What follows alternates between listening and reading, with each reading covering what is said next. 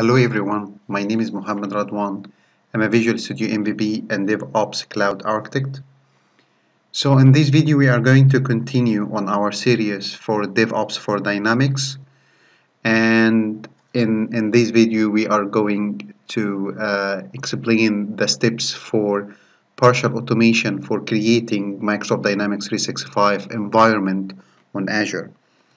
So we will talk about, preparing the client machine by installing the Azure PowerShell so I can connect to my Azure subscription, then start creating the local VM, then uploading the VM to Azure and start creating the image from the VHD. So and store the image on a storage account on Azure.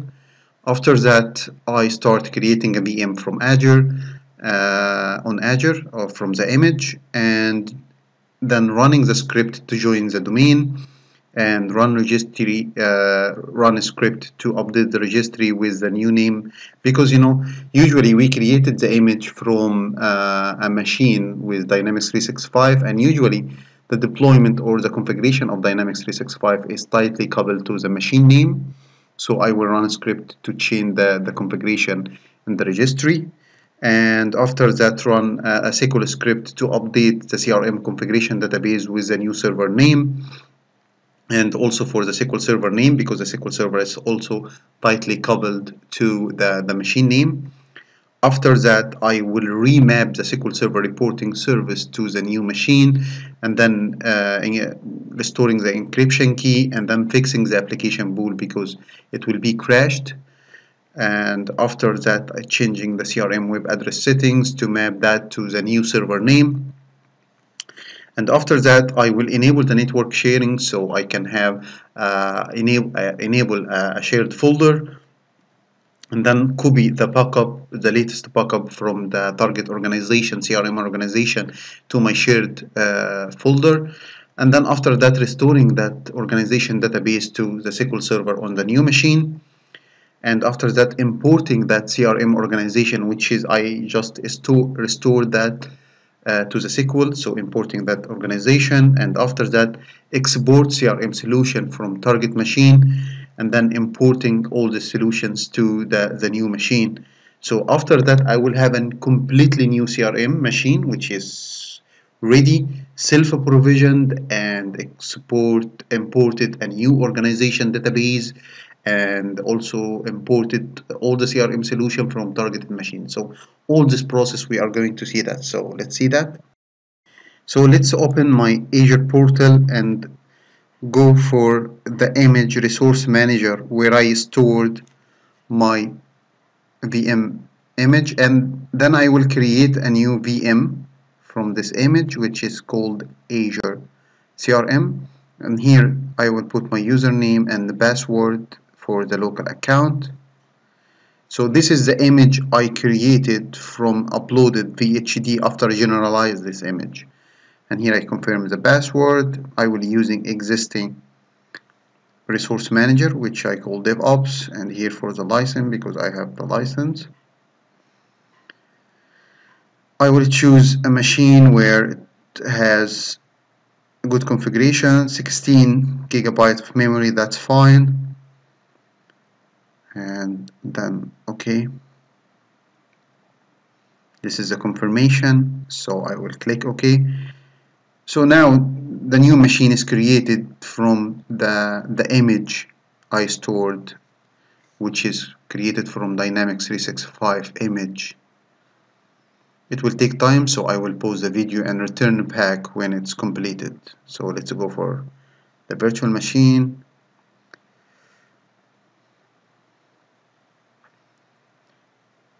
Here still, so pausing the video and get back when it's completed. So now it's completed. So let's open the machine. I will click on Azure CRM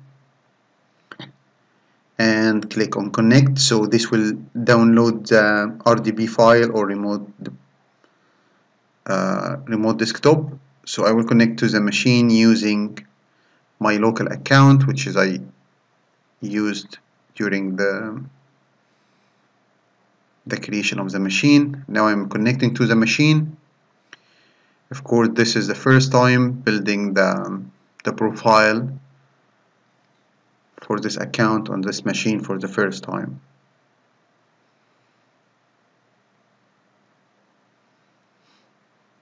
Still creating all the profile. So if we open the machine to see the settings and see this is my script where I will run the script. Let's see the configuration of the machine. So we can see here, this is the name of the machine, Azure CRM, and it is a work group called DevOps Visions. So I will close that and going to my script where I have all the PowerShell scripts. So let's first open the registry and see software, Microsoft MS CRM. And then we have here two values. I want to look at it, configure database, and if we look at the machine name here, we will find Dynamics 365. This is the old machine name from the template.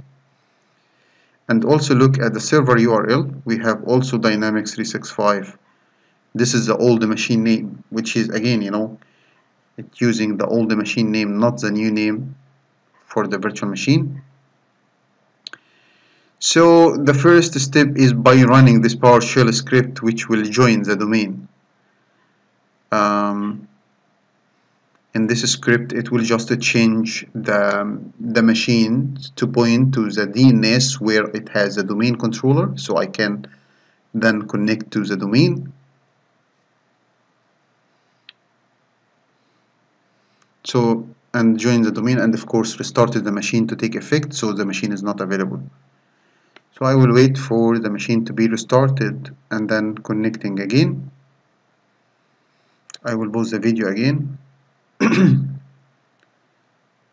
So start download, and in this time I will log in using the domain account, which is in my case addevopsvision.com. This is my domain controller.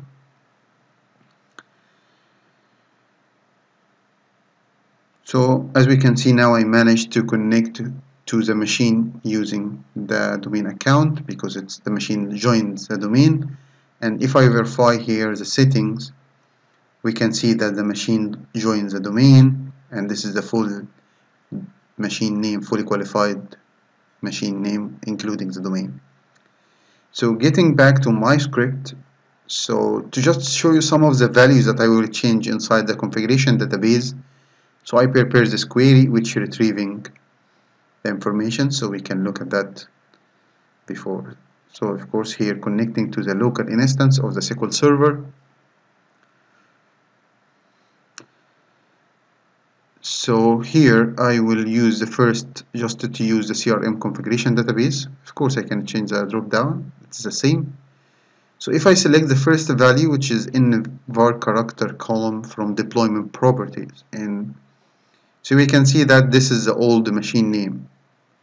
If I look at the full name, also we will find that this is the old machine name as well. Help server URL, this is empty, and the connection string SQL Server value is or URL. We found that it's also all the name using the old machine name, and here this is the SQL Server name, so this is not for the CRM, this is SQL Server, so it's Dynamics 365. So even the SQL Server is using. And if I open the reporting service configuration manager, then going to the encryption key, we can see that I can't back up the encryption key because it's not working. If I go for the web service URL for the SQL Server reporting service and try to open the report server URL,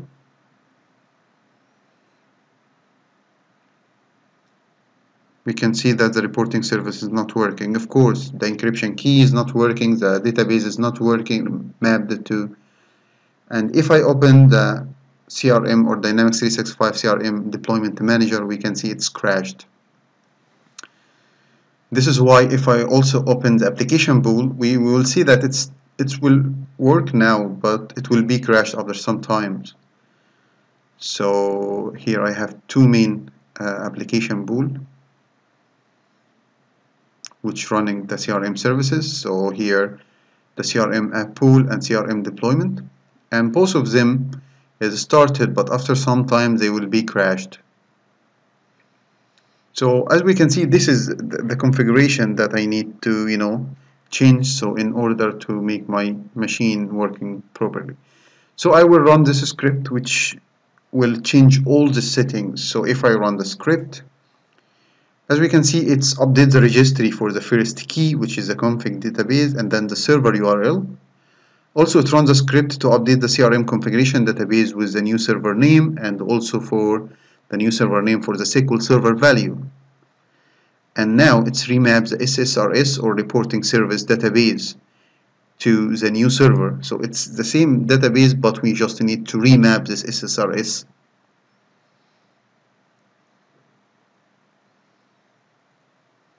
It takes time, so this is one of the, now it's finished. Then restoring the SSRS encryption key, the reporting service encryption key. And now it's fixed the application pool by entering the credential and change the CRM web address settings. So now this is the CRM settings, and now it's enable sharing, share the folder and restart the machine. So this script do all of that. So pause after the restart and then reconnect to the machine. So if we open the machine now,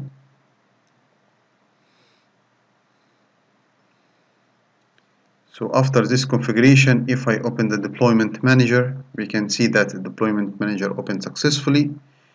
If I open the demo organization, which is the organization in the CRM, we can see that it's working properly. So I managed to successfully create a new CRM from an image stored on Azure.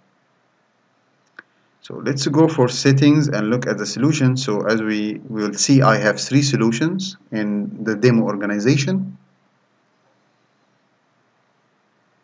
So let me show you here. This is domain server. This is the domain controller where I put an organization database. And here is the backup folder where I shared, so I can copy that, so I can restore this organization and import this organization. So now I will run a script where it will copy the backup from the destination to this shared folder on the new machine. So here, as we will see, get latest backup, so run that. So as we can see, it starts now copying the file. This is the destination.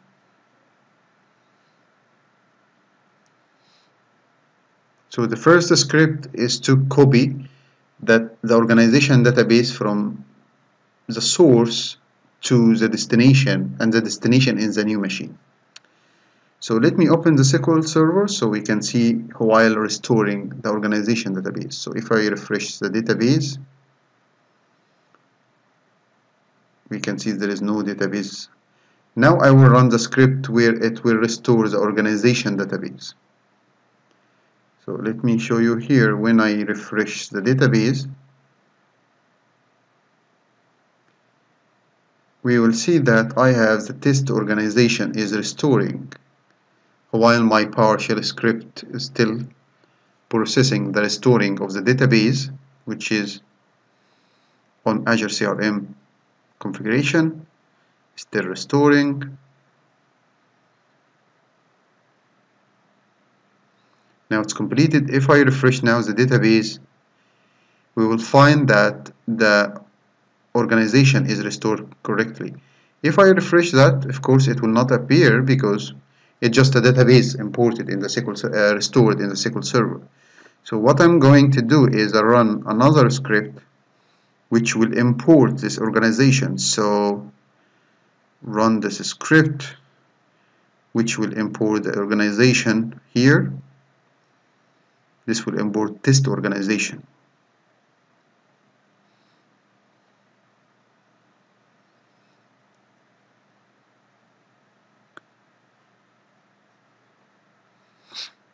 Takes time at the beginning, just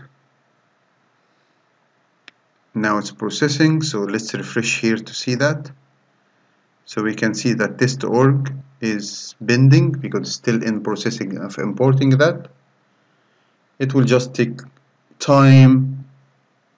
We can also, while we importing the organization, we can map from one account to another if we have different domains. And by the way, I have also here, I have some XML which has the mapping between the domains, different domain. So now it's import organization. If I refresh that and see, look at the pending, now we can see that it's enabled, which means that I successfully import the organization, test organization, to the new deployment. And when we open that, we can see that it's working correctly. Now, if I go for the setting solutions, we can see that solution, it doesn't include any solutions, so it's an empty. So what I'm going to do is run another script where it will export solution from the demo organization. Again, I can define which organization I need to export from, and here it will export all the organization here inside this place now. Sorry, export all the solution, not the organization. So it will export all of them here in this folder. So as we can see, this is the first solution exported, and all of them I'm exporting them as unmanaged solution. And waiting for the third, yes. So now it's completed, exported all the solutions. Now I will run another script which is copy and import the solution. So it will copy them inside the CRM solution exported here. So run the PowerShell script. The first, of course, it's move. Actually, it's not copy, but it's move them. So it's move them here inside this folder, and then it will export them to the new testing organization. And here it's importing them. So this is the first solution, it's import, and the second solution.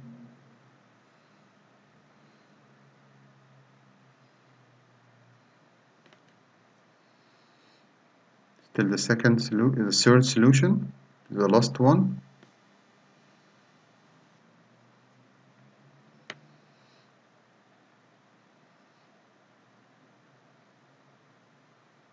Still, now it's completed.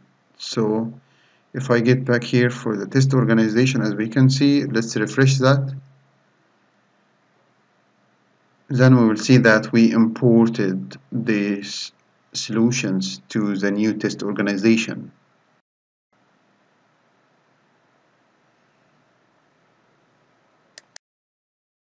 At the end, I would like to thank you for watching the video. Please, if you have any question, don't hesitate to contact me on my blog mohammedradwan.com. Also, you can visit my blog with the link that will appear at the end of the video, or click on the related video, which usually is part of this series, or give you more information about the same topic. Thank you.